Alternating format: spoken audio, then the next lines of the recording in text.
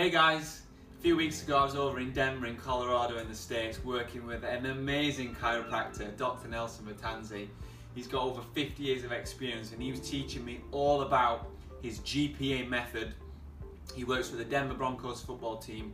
Amazing experience. Here's a video of me working on him and showing me how it's done. Hello everybody. Welcome to the Chiro Guru, Dr. Nelson Vetanze. I'm in my golf outfit, but there's a reason for that.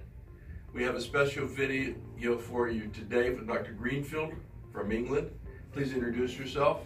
Hi, I'm Dr Tom Greenfield. I'm from Wales, in Cardiff. I'm here visiting, learning some GPA with Dr Nelson Vetanze for this week. As you see on the videos, when you watch the YouTubes, we get requests from all over the world. Many from England. People in England, this young man is trained to do GPA, he's certified. He spent 4 or 5 hours with me, he's got the manual, he's got the videos. He flew all the way over here to learn this technique, to present it to you. You can trust him.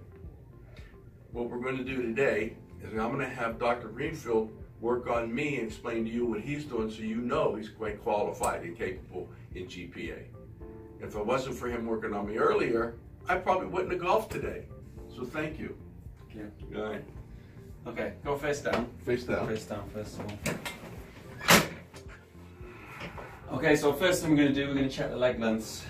And that right leg there at the moment is about 1 inch short. For those metric people, it's about 3 centimeters. Bend the knees. Completely even. Can you see that? Even. Can you see it, Dave? And lower them down. And I can feel the right leg is short. So the right leg's short. And I feel the pelvis shift when I lay down. Yeah, that's good. Perfect. Now, keep the camera there for me, Dave. Look to the right for me, Dr. V. And look to the left. No change at all. That's a negative difference. That's a negative difference. So I'm going to take a wedge underneath the right pelvis. And we're going to check again. Take a look at that, Dave. Even. So we've got an anterior pelvis on the right. Can you put it on the left just to show that? Yeah. Put it on the left. We go back 1 inch short on the right leg again. We don't want to do that. Thank you. So, pelvis, wedge in the pelvis on the right. Table up.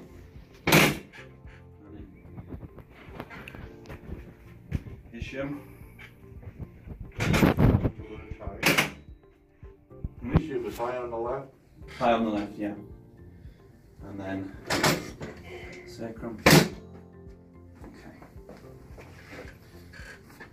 Okay, so now no wedge, even, absolutely even. Okay, so we bend the knees up. That's pretty good for a 42-year-old. On each side. Yeah. Now, checking the arches of the feet, slightly tender, slightly tight on the left side. Check the Achilles tendons. Again, slightly tight on the right. So we've got a drop navicular and calcaneus on the left. So, just going to drop that in and get the calcaneus.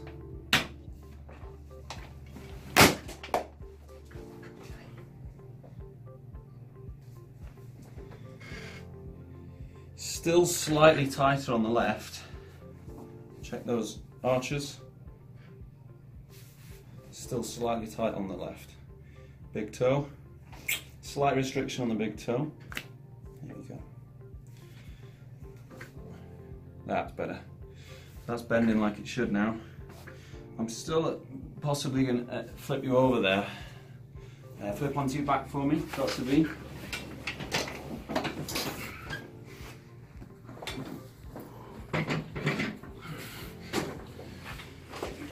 So that left ankle is just feeling a little bit tight to me still, so we're going to check that a little bit further. Same or different to you?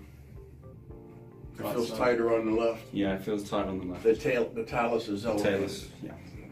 So we're just going to get that talus bone. I'm going to tap that back in there. Wow. Okay, Thank you. no problem. Ah. That's how it should be. Good. Right, now we're going to check the hips. You've had two hip replacements. 2 new hips, yeah. Okay, so internal rotation. Wow, Wow. 70 degrees. I'll take it. That's not bad. Let's check the other side.